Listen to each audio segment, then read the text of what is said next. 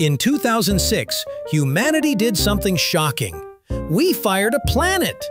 For 76 years, Pluto proudly orbited as our tiny, icy ninth planet. Kids memorized, "My very educated mother just served us 9 pizzas." Pluto was the P, but astronomers realized Pluto didn't quite fit the rules of being a real planet. It was too small, had a weird tilted orbit, and sometimes even crossed paths with Neptune. So the International Astronomical Union voted Pluto was out, downgraded to a dwarf planet. People were furious. Petitions, protests, even Save Pluto t-shirts appeared overnight. Meanwhile, scientists found other icy worlds like Eris and Haumea, proving Pluto wasn't alone. And just like that, our solar system had 8 planets again, and one very sad X-planet. So, was Pluto unfairly fired, or just caught breaking the rules of the universe?